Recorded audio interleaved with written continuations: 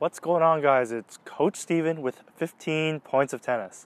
And this is exactly 1 year ago I put out the Online Accelerator program, which was my beta product. This year, 2019, I'm going to be upgrading that to the 15 Points Mastery 2.0. And in this video, we're going to give you a whole preview into that exclusive content.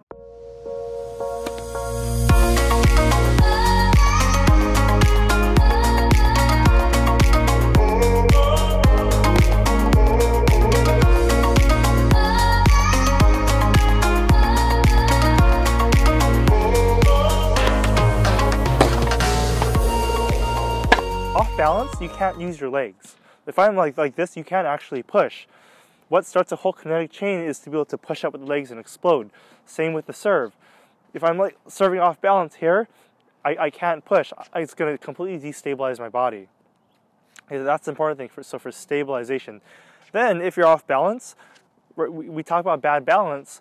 What starts to tense up to have to counterbalance my body?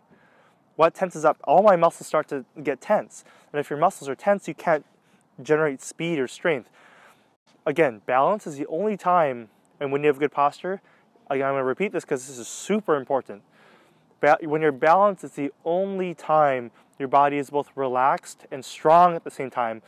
When you're relaxed, you can get a lot more speed, okay? Right here, that's why you watch Federer.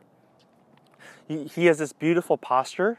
Okay, when he's serving, you don't see Federer's chest ever moving around. Now, your chest, remember, you can move this back and forth, but you can't break your posture. So you see Nadal tilt back. When you see Nadal hit, he tilts back like this. See, I'm tilted back, but my chest relative to my stomach doesn't change. He's not pulling his chest up. Again, so you can bend forward, but see how I'm bending at the hips? So if I were to pick something up from the ground, I'm going to bend my knees and my hips. I'm not going to bend my back, okay? This would throw me off balance. So Federer, he maintains that beautiful posture. Even if he's playing tough defense, you see like this, he maintains this posture at all times. Even if he misses, he's uncompromising to break that posture. Hold. And one of the things I like to do is when you hit either forehands or your serves, especially serves, look at that stick on the left leg and hold. Because you want to balance a split second before you recover. And same thing, again, I'm going to freeze it right there. I have to balance right. If I'm off balance right there, I'm not going to recover well, but I am fairly balanced, so I recover decently well.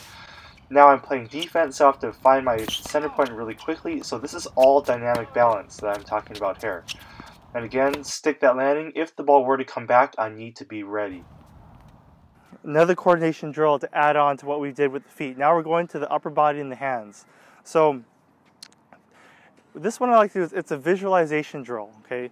Now, whenever someone hits the ball off their racket, how do you, in terms of tracking the ball, how do I know to position myself right there or right here, or to take a hop step up, or to take a set of small steps again, right, to reposition myself? Well, that's all tracking with my eyes. And I've played enough tennis to know, obviously every day is different, the conditions are different, some balls are dead, some balls are not.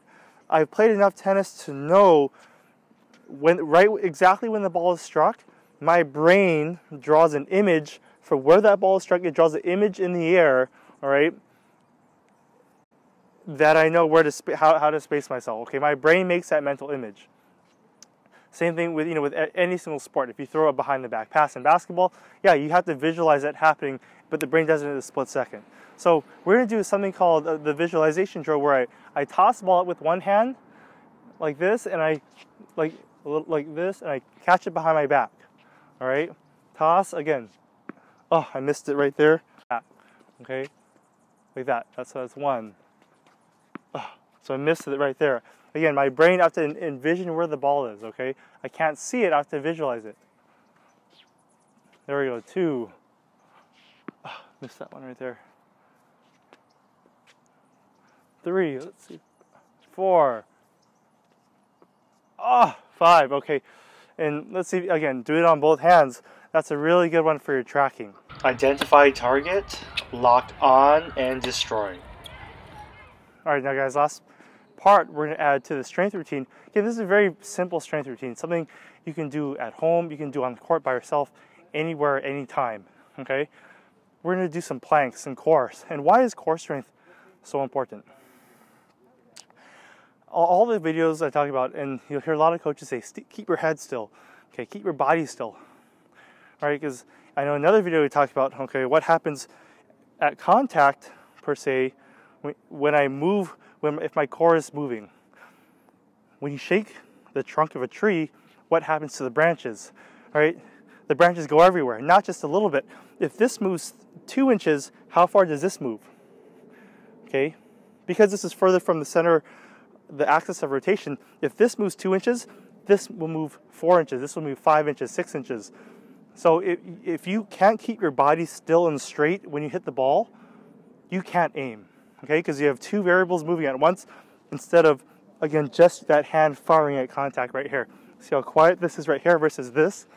It's very hard for me to aim as my core is moving. So, Dominic Thiem, he talks about, this goes for all the pros. He does an excessive amount of core strength, core and legs, because the goal, the whole purpose of your core strength is to keep your body still at contact, okay, and still and stabilized.